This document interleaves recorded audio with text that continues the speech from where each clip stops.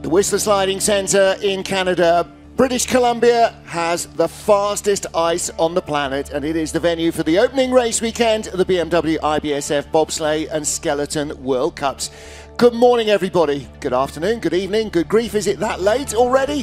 Wherever you are, thank you for joining us as we get our final day of action here underway with women's bobsleigh. I'm Martin Haven. On his way down the track in one of the four running sleds is Canada's Chris Spring. He'll be joining me in just a moment to talk us through the action, but we have got a great race in store. Last time anybody raced at the elite level on this track was in the World Championships in 2019. It has not got any easier in the intervening 4 seasons. Well, the start ramp is fairly short and the drop down into turn 1 is fairly aggressive. The build up speed very quickly, as you'll hear from the wind noise immediately. Already doing 45 to 50 kilometers an hour into the first turn, and then through corner 2, fall away. You drop about 3 stories down through to the first big right-hander at corner 4. Big pressure pushing the athletes down into the sled. Through 5, and then big left-handed corner 6, setting you up for Luders Loop, named after Pierre Luders, the great Canadian bobsledder, because he had a mistake there. Little tap in, 8 into 9, and here's the key part. Through 10, 11. The exit here sets you up for corner 12, and 12 sets you up for 50-50. Corner 13, we've had a few crashes there already during the week. Down through the Gold Rush Trail, and the huge 4G pressure in Thunderbird, bringing it across the line. Oh, we have top speeds here higher than anywhere else on the planet, and the German athletes were saying their pre-season warm-ups, their pre-season training back home on the German tracks, so didn't prepare them for this. They're doing about 20 kilometers an hour more here than they do back home, and that really gets your attention. We've got a couple of rookies in the field. Compton Riley of the USA making her first start as a driver, and Bianca Reeby as well from Canada, who in her first day of World Cup action in the front seat won the monobob race yesterday. Some of our regulars are here as well, including, of course, Kaylee Humphries. Kaylee has won the last 5 World Cup races on this track. Correct, the last 5, and they weren't double ups either. So she has been undefeated here in the last few seasons. There's Chris Spring, having just finished his run, loading the sled, and he'll then be hightailing it down the hill to come and talk to us through our women's action. Well, Kim Kilicki, Cynthia Appiah, Kaylee Humphries, Melanie Hassler, Riley Compton, the rookie, Olympic champion Lauren Alter, and Nicole Vogt and Bianca Reeby are our entry list. We will have more sleds joining as the season progresses, particularly as we get to Europe. But the cost of freight these days has made it very punitive getting to North America. First sled on ice, brand new season of women's bobsleigh, BMW IBSF Bobsleigh and Skeleton World Cup season opener here at Whistler in Canada. Martin Haven and Chris Spring watching as Kim Kilicki leads the start with Annabelle Gallander behind her. Annabelle in only her 5th World Cup race. 2 of those with Kim, and 1 each with Mariam Yamanka and Stephanie Schneider. And Kilicki will be our rabbit. She's the one who will give us an indication of what the ice is like today. It rained all night, Thursday night into Friday. Yesterday the track was a little bit soft and then got frosty.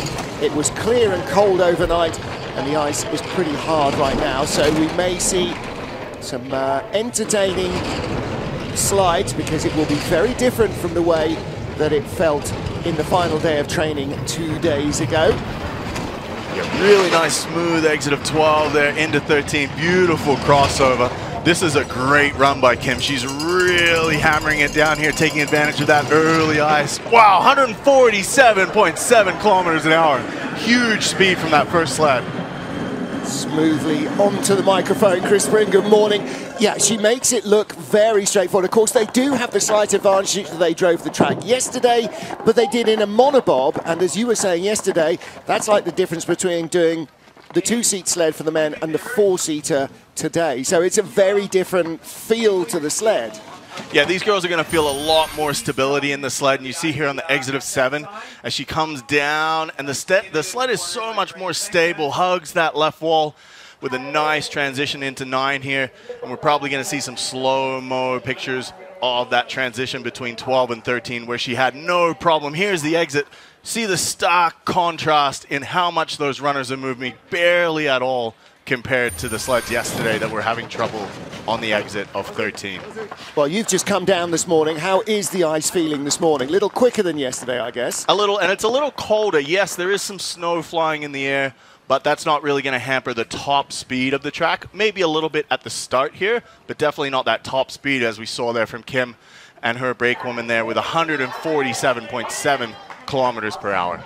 Well, Kalicki has made 16 World Cup starts in her career, 14 medals, including winning the last race in St. Moritz. Cynthia Appiah, this is her 10th World Cup start as a driver in the two-seat sled, as opposed to the monobob that she also races. But Leah Walkenden behind her, making her World Cup debut. 8 NAC races last season. And a solid start there, 5:23. And as you said, Leah's very first World Cup start here, and a few taps up the top here from Cynthia, but she's definitely back on track. And only 900ths back, and that's a credit to that start time as well. And she's going to hope to reel that time in on the way down the track. Well, Cynthia in the medals yesterday in the monobob race. She also was a winner on her World Cup debut on this track as a brakewoman for Kaylee Humphries. Mind you, if you've started a race with Kaylee in the last decade, you pretty much won it anyway.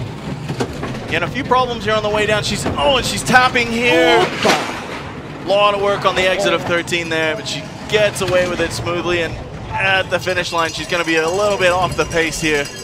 Top speed is down as well, and that's due to that exit of 13, that rocky exit of 13. You see her shaking her head there. Coaches are happy she made it down on all 4. I'm sure Leah, the brakewoman, is as well. Just when it's all getting a little bit light there. She knew the danger, though, going into 13, and she was very quick to react. And a great start from these two as well. They've only just joined up this year, and as we were saying, Leah's very first World Cup start, track and field athlete from the University of Edmonton, and she's definitely thriving in this position with her very first World Cup start here today. And these two paired up for the NAC races a couple of weeks ago, took 2 silver medals in the women's bob race. So we see there on the exit, she's working really hard to pull that sled off of the corner. Goes a little early into 14, and yeah, Cynthia's a little upset with that one. And the beauty of our sport is we do have a second run, and there is a possibility for her to make up some time on this second run. Well, she knows she's got things to clean up, and that's always good news. The only driver, as far as I'm aware now, that continues to use goggles. That's how she was taught to start by Pierre Luders. And Kaylee Humphries still finds that works for her. Makes her very easy to spot. Alongside her, another debutante, Emily Renner, 23 years old from Rochester, New York, a hurdler with just 7 bobsled races officially under her belt. So this is the big deal. And as I said, Kaylee, in her 19th start now for Team USA, has won all of the last 5 World Cup races here. And she was, of course, the Olympic champion here in 2010. And what a great start here, especially like you were saying, for Emily's very first World Cup start, and only her 7th start in a bobsled, in a bobsled race. And Kaylee's already putting together some nice smooth lines, a little bit back at the start, as we can see here in the time down the track, 800ths back, but with some smooth lines that we come to expect from Kaylee. We're sure to see that time get eaten up on the way down. Well, you always say, you know, you could drive it in her sleep, but in fact, if you close your eyes, if you know the track well, you will be able to almost drive it exactly as you would in real life. 300s back. Yeah, and we see that nice transition, 12 to 13, no troubles through there. She's pulling some big speed here at the bottom, maybe not as quick as Kim with that early fresh ice, but it's going to be close at the line. 1700s back, definitely within striking distance of that top spot for the second run. Kaylee has such an astonishing record on this track.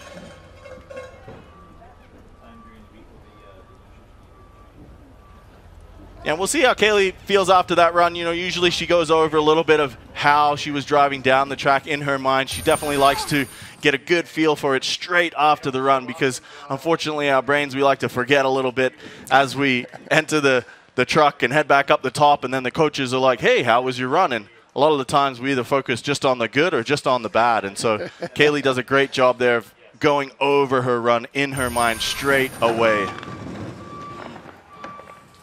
Well, there is video these days, of course, and the iPad programs that everybody uses are very sophisticated, but it's still not the same as what's locked in the brain. 15th World Cup start for Switzerland's Melanie Hassler. She made her debut as a brakewoman, but this is her 15th as a driver. 24-year-old with 26-year-old brakewoman Nadia Pasternak alongside her. Nadia in her 24th World Cup start on the brakes. And these two paired up 4 seasons ago now, and hugely effective duo.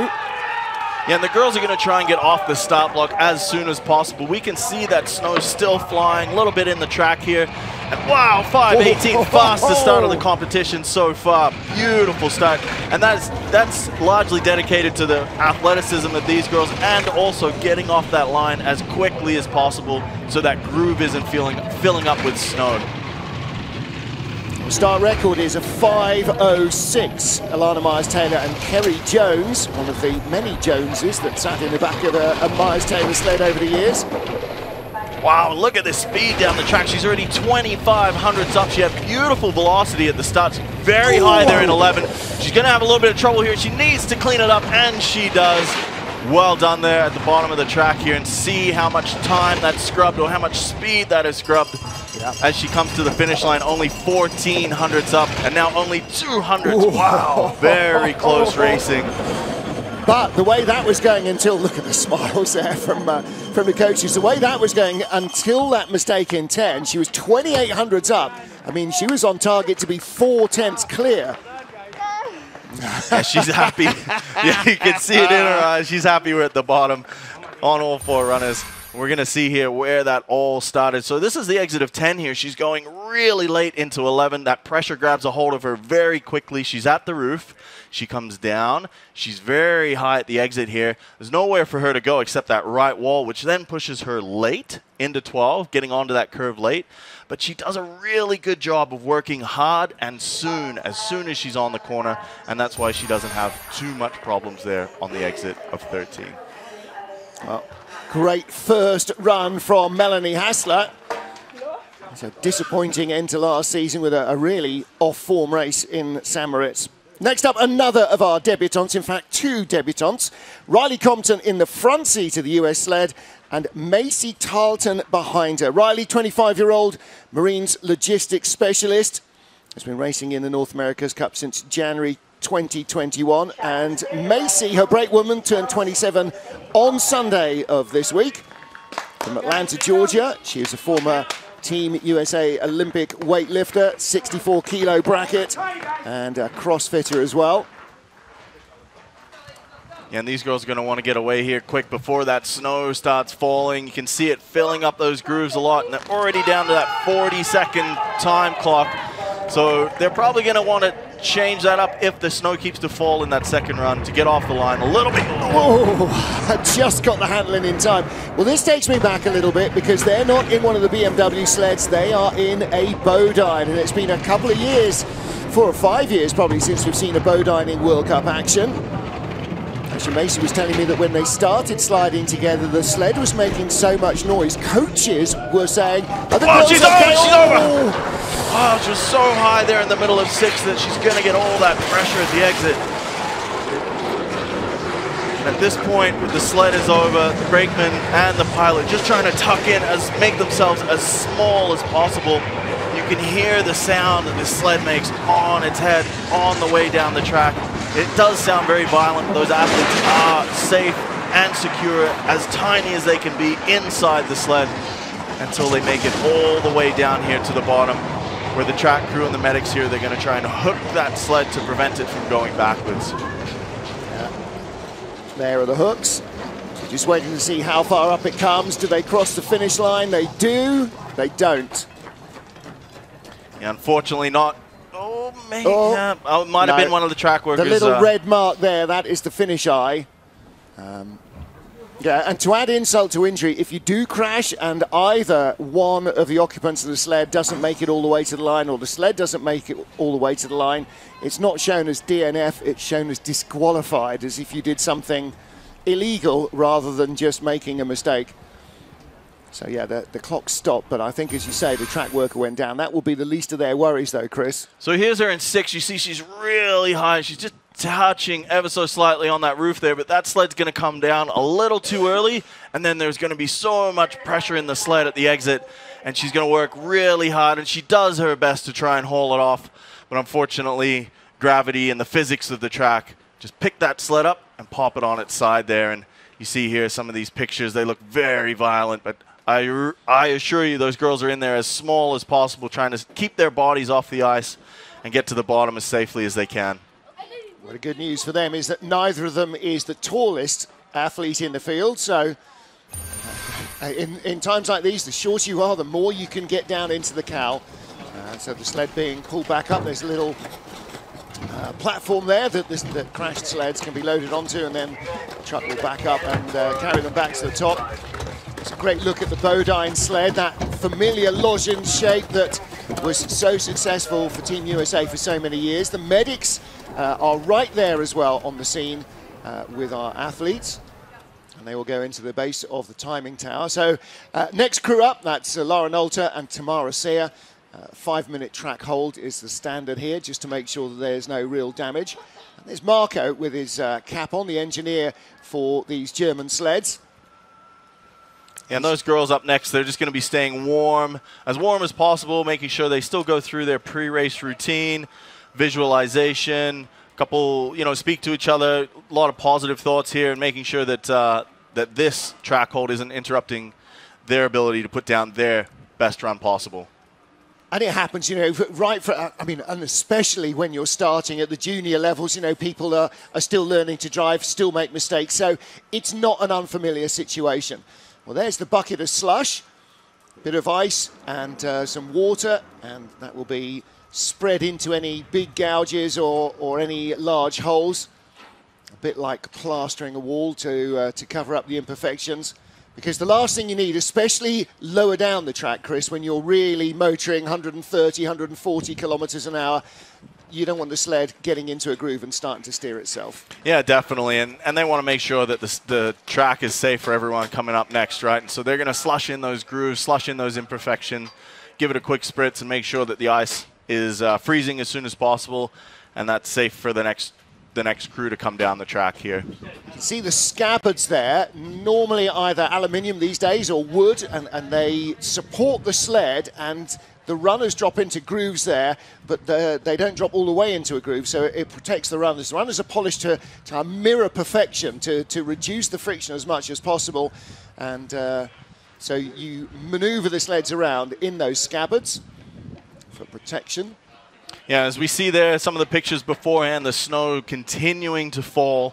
And the track crew, they're going to be up there very soon here to sweep those grooves out, make sure it's as fair a race as possible for these girls that are starting up next. And you think, well, how much can a few little flakes of snow make a difference? When you're looking at differences at the start of hundreds of seconds, of course it makes it. It's like having a puddle in your lane if you're doing 100 meters. You're only going to run through it 2 or 3 steps, but that might be the difference. Yeah, exactly. And when the races, as we've seen over the last couple days of racing with bobsleigh and skeleton, these races coming down to the 100th of the second, where everything matters. That's why we're so meticulous with our material when we're setting up our sleds, polishing our runners, making sure that there is no stone left unturned, so that when we arrive at the start line, and then when we complete our race, and we are either up by 100th or down by 100th, we know that we did everything possible to get those extra hundredths out of the sled. And that's the imperative on the track crews at these tracks as well, is to make this, as polished and as fine a surface as is humanly possible. And bear in mind that this is not an ice skating rink. You're not laying water down on a flat surface and freezing it. You're spraying it onto a curved ice wall, and a lot of these walls, they don't just stop at the vertical, they come back over the top as well. You've got to ice that because that's the running surface, and you've got to make it smooth. How do you stick ice upside down and make it smooth? I mean, there's an awful lot of work goes into just getting these tracks iced up to start with.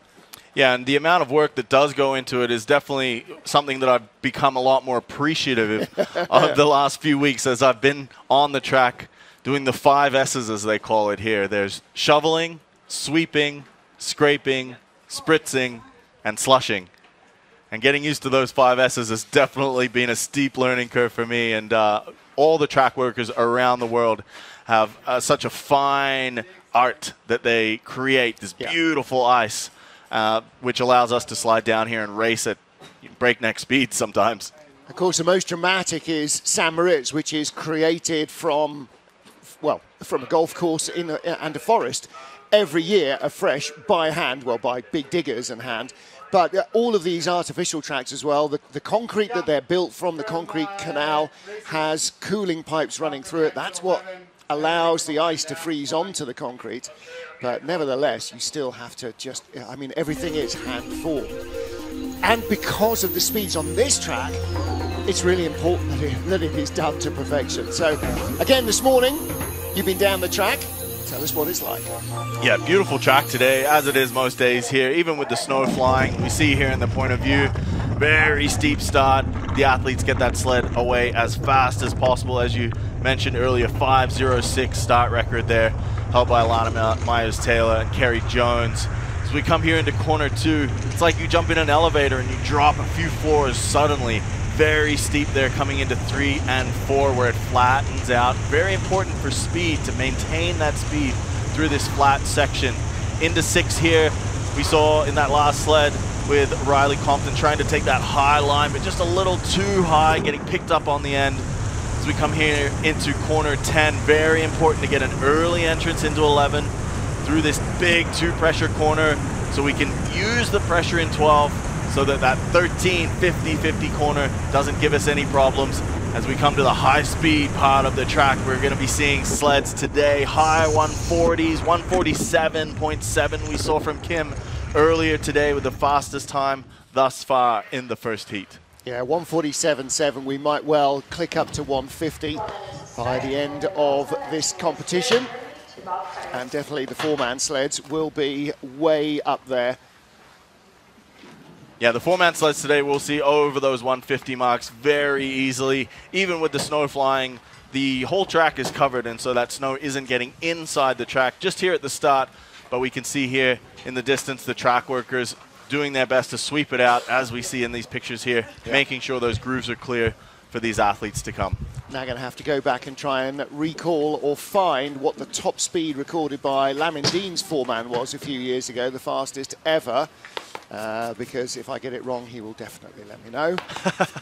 Actually, you're going to have to talk to Friedrich about that too, because he topped it in 2019 at the World Championships. There we go.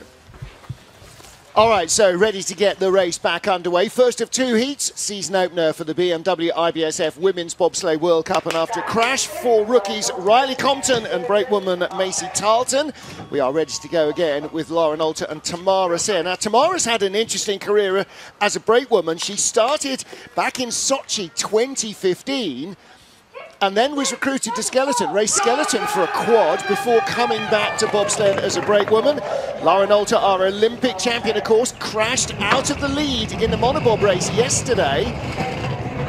Yeah, and a solid start there, 5:23, and it seems as though the snow is coming down a little bit heavier, so that's going to be something that the following athletes are going to have to be dealing with as well.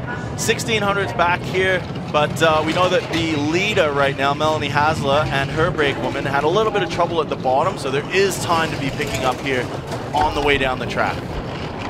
Yeah, Laura had a really good run in the first heat of the monobob race yesterday, was 100th ahead of Bianca Reeby, who we'll see in a few minutes from Canada. Oh, she's very high there. She's going to have to work hard. She's pushed away. This is going to be dicey. Oh! Wow, she saved that one, and here she is at the bottom, only 300ths behind, because we did see this very similar lines there from the Swiss sled. 400ths back in 3rd place. Very lucky to get away with that one. Well, that was nearly a carbon copy of yesterday's crash in the monobob race. Exactly the same problem, exactly the same position. But this time she had a little bit more. She was ready for it. Wow, yes. See now, And again, they've been sat in that changing room for 10 minutes pondering, and that's even more time because, of course, she crashed in the second heat and didn't get to go again yesterday. This is the first run she's had since then.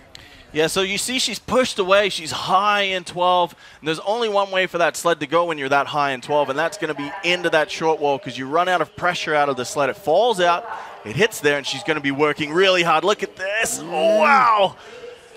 She holds on by the skin of her teeth. Those runners are maxed out as much as possible, and that articulation moving as much as it can where you see that sled splitting into two, and she knows it. Wow. She knows she got away with one there. Listen, Whistler Village is a lovely place to be, but there'll be a few athletes that will be glad to see the end of this Whistler week as they head down the sea to sky back to Vancouver and we move on to Park City. But, wow. Okay, Nicole Vogt next up for the USA. 8th World Cup start for her, and she was 24 just 3 days ago. I beg your pardon, she was 35. She's 35. It's her 8th World Cup start. And with Jasmine Jones behind, making her World Cup debut, sprinter from Greensburg, Pennsylvania. Yeah, and a great start there, 5:31, and a good smooth exit out of corner one. Nicole's going to be looking to capitalize on some, fast ice here today and probably put down a PB run, and she's just going to be looking to have good, straight, parallel runs. You see she's driving the BMW sled, so we have all 3 Americans in 3 different sleds today. The BMW here with Nicole, we saw the Bodine in the sled with Riley Compton, and the BTC with Kaylee Humphreys. Yeah. She's high on the exit here, very similar. She's going to have to work hard, and she does. And that's the difference there. That's why she gets away with it and comes out nice and clean there. Exit of 13, great recovery. Speed not bad either, half a second back, little more at the line, 55 unders back, 53.49 run. And for Nicole, she's had some difficult times here over the last few weeks during the North America's Cup, but she handled that perfectly, especially under this pressure and with the speeds as well. With that tap going into 12, she did exactly what she needed to do to recover and get back on track for the exit of 13. Yeah, that tap just sets all the alarm bells off, doesn't it? And okay, I've got to get this off or we're in big trouble. Look how high she is on the exit here. She's going to be hitting early, pushed away really late into 12. But look how hard she works. Really good to create pressure in the sled to keep it away from that wall. And then she comes to the exit of 13. Hardly any steering at all. Back on track, right where she needs to be. What a great recovery. You look at that exit of 13 and you can't believe that big height came just 2 corners earlier. That was a massive quarterback scramble. She really rescued that. So snow continues to fall here at the Whistler Sliding Centre, and we get to our final sled on ice. Yesterday's debutante and winner, Bianca Reeby. Not a bad first day at the office for the Canadian. Her debutante, brakewoman, 24-year-old Niamh Hockey, her 2nd season. And this pair won both North America's Cup bobsled races a couple of weeks ago on this track. So is lightning going to strike twice? Today, I think anything is possible. And Niamh, a hockey player from the University of Brock, or the Brock University there out in Ontario, here in a 5:30 start. 1200s back. We'll see what the velocity is like here with a good exit of corner 1. And like you said, World Cup winner yesterday for Bianca in the monobob, and she's going to be looking to produce some smooth lines here in the 2-woman sled. It's her debut as a driver. She has made 1 World Cup start as a brakewoman for Alicia Rissling a few years ago. I saw Riss yesterday. I said, hey, what about that? She said, I called it. I was telling everybody who'd listened she was going to win it. You saw in 6 there, she was really high. Very similar line as what the American had there in Riley, but she handled it well. And the exit of 12 here, good exit with 13, no hassles. We'll see what the top speed is. Be mid 145s, I believe, 4800s back. Wow. 145.9 into 5th place. Take that. That was a good start to her World Cup career. 5:30 getaway. That is 6th fastest in the field. Fastest start from Melanie Haslier and Nadia Pasternak. 5:18. Wow. Lots of home support here for Bianca and Niamh. Now this is the middle of 6 there. You see she's really high. And the difference here is that she doesn't panic as she's coming down, and she doesn't try and take it off the corner too early. She releases a little pressure in the sled, then takes it off. And we see her on the exit of 13, very minimal steering, which helps her get that top speed at the bottom of the track.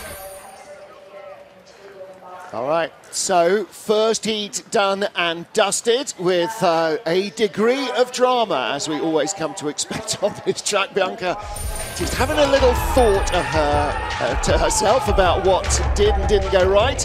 But Melanie Hassler, Nadia Pasternak, boy, not only did this duo start a storm, they drove up a storm as well. 4th out of the start shed, so maybe a fraction less snow than for some of the later runners, but if you're leading Kim Kalicki and Lara Nolter and Kaylee Humphries on any track, you know you're doing a good job.